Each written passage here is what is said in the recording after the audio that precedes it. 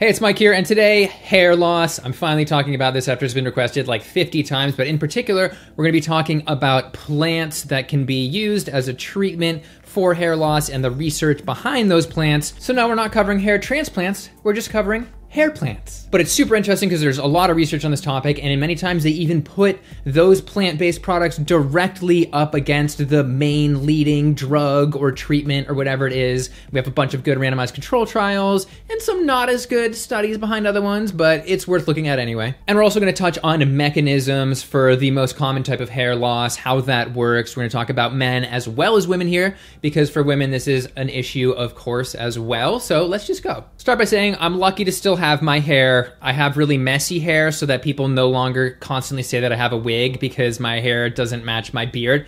No wig would be this messy, so nobody can be tricked now. And while my dad went bald young, my mom's dad, the one you get it from, kind of slowly lost his hair until 60. So I'm like, what's a safe, natural thing I can do to maybe slow any natural hair loss that might occur for me as I age, and with most people as they age? Because there is gonna come a day where I probably will be visibly more bald on camera here. Will I lose all my followers then? I hope not, but will everybody blame it on a vegan diet? Yes. But I do wanna say, I don't think people should be shamed for being bald or having hair loss regardless of their sex. But even if you take the shame out of it, a lot of people just want to have more hair. So we're gonna talk about that. And I know you want me to just start rattling off a bunch of plants so that you can be intellectually satisfied and on, but first it would really help if we just touch on the mechanisms of how things work, especially with androgenic alopecia, the most common alopecia for men.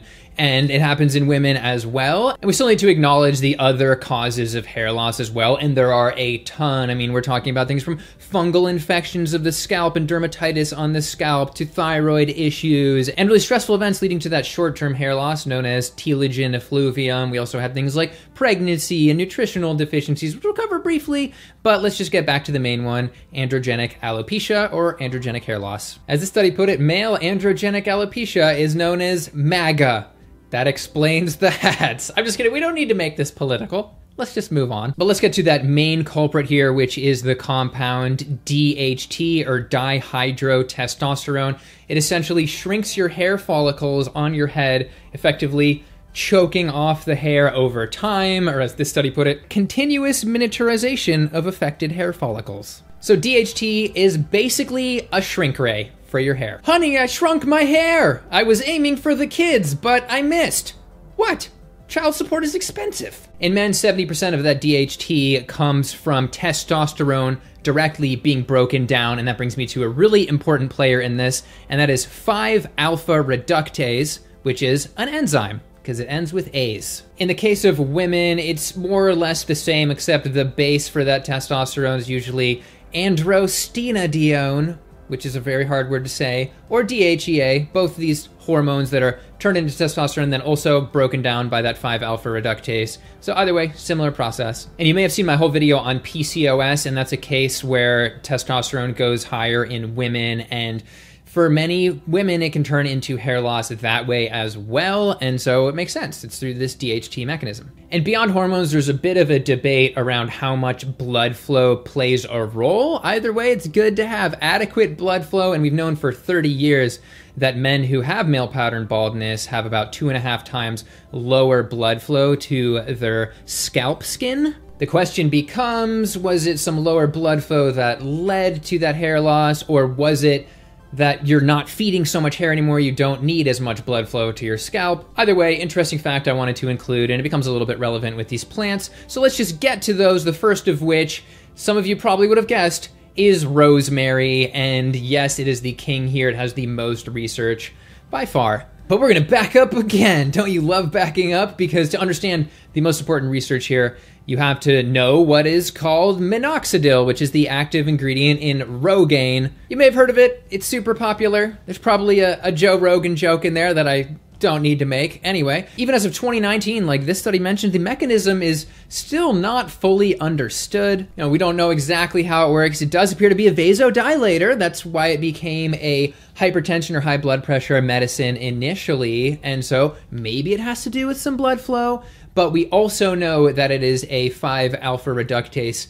inhibitor, or at least it downregulates the genes of 5-alpha reductase creation, according to this study. And yes, it does work. From this study, Minoxidil showed a remarkable increase in hair growth, so we know this works. So that is the baseline comparison here, at least for this study, this randomized control trial of 100 men with androgenic alopecia. They compared daily rosemary oil lotion to 2% Minoxidil, and while nothing happened at the 3-month mark, things started happening at 6 months. Quote, both groups experienced a significant increase in their hair count at the 6th-month endpoint compared to baseline in 3 months. Yes, you heard that right, increased hair count. That doesn't mean everyone's gonna go from full bald to like full head of hair here, but very notable. It's also worth mentioning that the rosemary group had less scalp itching. But either way, lower side effects, which brings me to, are the rogaine side effects really bad? Well, they don't seem to be super scary here, but one of them is increased hair loss. The studies demonstrate that you're going to be better off on average, but those are at least side effects I'd rather not worry about having. So how might rosemary be working? Well, in general, from this paper, rosemary has a bunch of properties like antioxidant, antibacterial, antifungal, anti-inflammatory, and also enhances microcapillary blood flow. So who knows if that plays a role? But what is the most legit mechanism here? It probably has to do with that 5-alpha reductase. And I'm not a huge fan of mouse studies, but from this one, it reduced the 5-alpha reductase activity dramatically. They did 2 different doses. At the higher dose, it was 95% lower, essentially. So yeah, they called it a, quote, promising crude drug for hair growth. Hey, you over there with the dump truck. By me, you don't need a prescription and you can put me places other than just the scalp, if you know what I mean. Why are you turning me around? Very crude. Makes me think twice about using rosemary on my body. Anyway, how would you actually use this practically? I want to cover this for each one. And it appears that people are adding it to shampoo. The study was on a lotion. It's hard to say if you have a really sort of stripping shampoo that might remove the oil, but it might work for most. There's a bit of debate on how much to use, and I tried calculating it myself because the study said the lotion was 3.7 milligrams per milliliter, and I landed at about 7.5 drops of the oil per 100 milliliters. So if you have like 8-ounce bottle of shampoo, that would be 15 drops. If you have a 16-ounce one, or one that's twice that big, that would be 30 drops. That's not an exact science, and check my math and I will pin your comment if I'm wrong. Next up is rice, baby. You know we love rice on this channel. Anyway, there's a bunch of good information on just applying rice products to your skin. I might even do a whole video on that. But you might be familiar with that town in China that got the Guinness Book of World Records for having the longest hair. Well, they attribute that to their use of rice water, in particular fermented rice water. So it's made its way into a ton of different products. But if you're actually looking for rice water studies, I couldn't find any good ones, at least. However, there is some compelling data around the use of rice bran extract that is then watered down. Which one would really be better? I don't know. But we have the studies on the rice bran extract, and that brings me to this study that was funded by the South Korean government. They essentially administered that diluted rice bran extract to human hair root cells in a Petri dish. And they looked at 2 things that are created by those hair root cells, collagen 1 and fibronectin, and the results were type 1 collagen increased quite dramatically, fibronectin increased by about 2.5 times. It's also worth mentioning that interleukin-1, which is an inflammatory cytokine, decreased by a notable amount, and that is important. That's because interleukin-1 might impede hair growth, and so you want that lower inflammation. Anyway, their conclusion was, quote, hair loss prevention and hair growth enhancement can be expected when this rice bran stuff is applied as a cosmetic product. That might be a little overreaching there, and maybe lost in the language gap, but most researchers don't say things are expected like that. Thankfully, we have another study, which is actually a randomized control trial in entire humans, not just a Petri dish. It was also funded by the Korean government, so they had some interest here.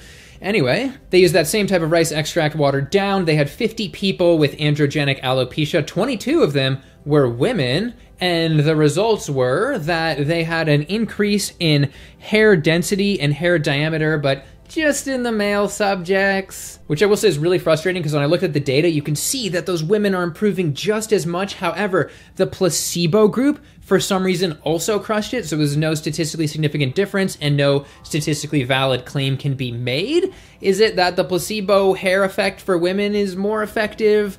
I don't know. Either way, we need a bigger study, but they did something that was interesting where they had experts actually blindly judge overall hair condition. And by blindly, I mean they didn't know who received the treatment or not. And they could see that, yes, it was better in men. And again, it improved so much. It improved more in the women, but because that placebo group did well, there was no result. But let's just say all of the women in this study, their hair was getting better. Anyway, here's a pretty compelling before and after of a male subject from this study. I will say it looks like they zoomed out a little bit, making that spot look a little bit smaller anyway, but still there is an increase in hair growth, apparently. So how would you actually use this stuff? Thankfully, there's been a bunch of hype around rice, and you can just directly buy those fermented rice water products. Again, those weren't what the study is on, and you can also just buy your rice bran oil. And the study itself actually applied 4 milliliters of that rice bran solution twice a day, and that solution was only 0.5% of the rice bran extract, so we're talking very little. You know, I did some math, I hope it's right, because a full dropper is a milliliter, and so 0.5% of 4 milliliters is like 1 drop. Maybe you need to use more. Someone can check the math. All right, next up we have saw palmetto extract. This is from the berry of this little dwarf tree that grows in the southeastern United States. And yeah, there seems to be quite a few studies, and thankfully there was a review that looked at all of the best ones. They looked at 5 randomized control trials and a couple other studies, mostly for androgenic alopecia. We're talking oral or topical application, and quote, 60% improvement in overall hair quality, 27% improvement in total hair count, increased hair density in 83.3% of patients, and stabilized disease progression among 52% were noted. That being said, because a lot of the studies weren't very big, and for other statistical reasons, they say that these results should be taken with caution. Speaking of caution, I should just mention right now that this is not advised for pregnant or breastfeeding women, and while this says it's well tolerated and so forth, obviously consult your doctor when it comes to all this stuff, especially when it's oral. Anyway, back to the mechanism here. Saw palmetto, again, is an inhibitor of the 5-alpha reductase enzyme. It seems like that's sort of what pretty much all this stuff does. But one of the studies that first saw palmetto review looked at was a comparison between saw palmetto extract and finasteride / Propecia, which is also a 5-alpha reductase inhibitor. The Propecia did better. The finasteride did better. It was increased hair growth score in 68% of people on that drug, but then only 38% of people on saw palmetto extract, which is still quite a lot. And that again brings us to side effects, because usually people don't want, and this isn't guaranteed, but they generally don't want a loss of interest in sex when they're trying to regrow their hair. I mean, when your whole goal is to attract a mate by increasing your plumage, you don't want things to go like, I've been grooming my hair for months, and now that I've got you in the bedroom, you know, maybe we should just talk. How about my beautiful hair?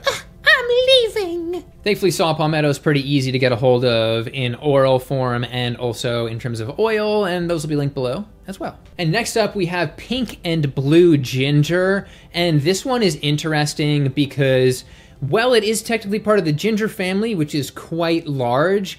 It's also actually related to turmeric. It's in that particular Curcuma genus, and it's technically called Curcuma aeruginosa or something like that. It also appears to be a, you guessed it, 5-alpha reductase inhibitor, so it's again going to stop that DHT from forming from testosterone, and the active ingredient in it does appear to be curcumin, which is also that active ingredient in turmeric, which gives it so many benefits for inflammation and on and on. And that brings me to this study in a random Thai journal, which I will have you know is officially a tier 1 journal, it says right there.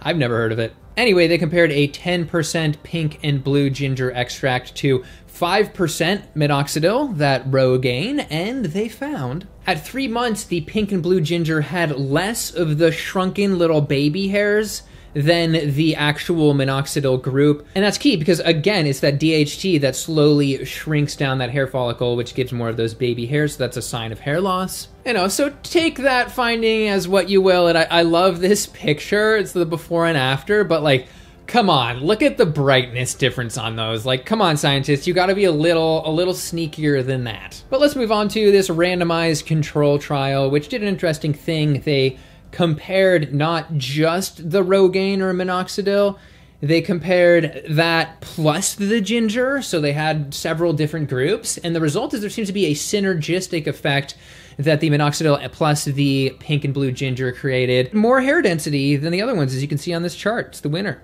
They also have another before and after, which, you know, maybe the hair was just longer, maybe it's actually better. I don't know. They're pulling out all the stops for these pictures. But another mechanistic reason could be that curcumin is also lowering that interleukin-1, that inflammatory cytokine, which again impedes hair growth potentially. So that's a double whammy. But here's the major problem with this one. As cool as all of this is, I can't find this stuff online. I can't buy it easily. I can't find pink and blue ginger. I can't find it under that official species name. So maybe you have a Thai hookup somewhere that can send it in, you know, who knows? You know, maybe just taking oral curcumin like from turmeric would help here, but we don't have data on that. So that's shooting in the dark. And again, once you're going oral, don't laugh. Once you do that, you also need to consult your doctor. And again, just pretend I'm saying consult your doctor after every sentence. There you go. But that being said, there is generally good safety data, as you can read through in this study, which I will link below with everything else. All right, we have an honorable mention here that is clearly lacking data, but we have a study on green tea. They took the active ingredient, and yeah, it increased human hair growth in a Petri dish. Fun stuff. I don't know, just brew some extra tea and pour it on your head, or you can just grow all the hair in a Petri dish and just like transplant it. Anyway, in the end, there's a strong case that various plants can help. I mean, we have that randomized control trial on rosemary oil, which is very compelling. I think the randomized control trial on the rice bran extract was also quite compelling, especially for men. I'm sorry that it wasn't a larger study and there wasn't a clear finding on women. It's pretty awesome that the phytochemicals in plants are able to actually inhibit that inhibitor, you know, can actually block some of that DHT from shrinking all of those hair particles with that super evil DHT shrink ray. And that's cool. It's cool to learn stuff. And I will say, since a bunch of people are going to look up all of these products anyway, I decided to put Amazon affiliate links because if you're looking at them, why not? I'm not going to make like a ton of money, but I might as well do it. Anyway, I just love sharing the amazing properties of plants. So let me know down below what you think about all this. Have you tried any of these? Have they worked? Did they make all of your hair fall out on your back? Because that would be good. Anyway, like and subscribe to support my channel and me doing research like this. And thanks for watching. See you in the next one. Why don't you come over here and let Daddy spank that scalp?